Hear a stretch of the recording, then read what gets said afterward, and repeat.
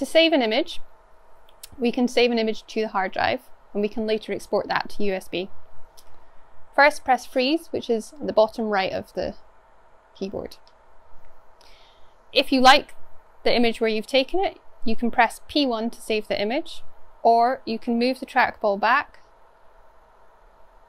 and find an area that you're happy with to save the image. Then press P1 and it saves a little image here.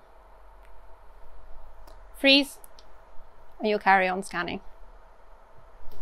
If you would like to take a video, then don't press freeze, just press P1. It takes a retrospective 3 seconds.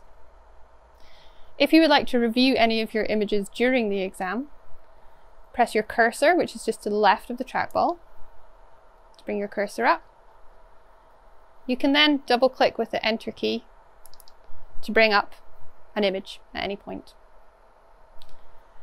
Unfreeze to go back to live scanning.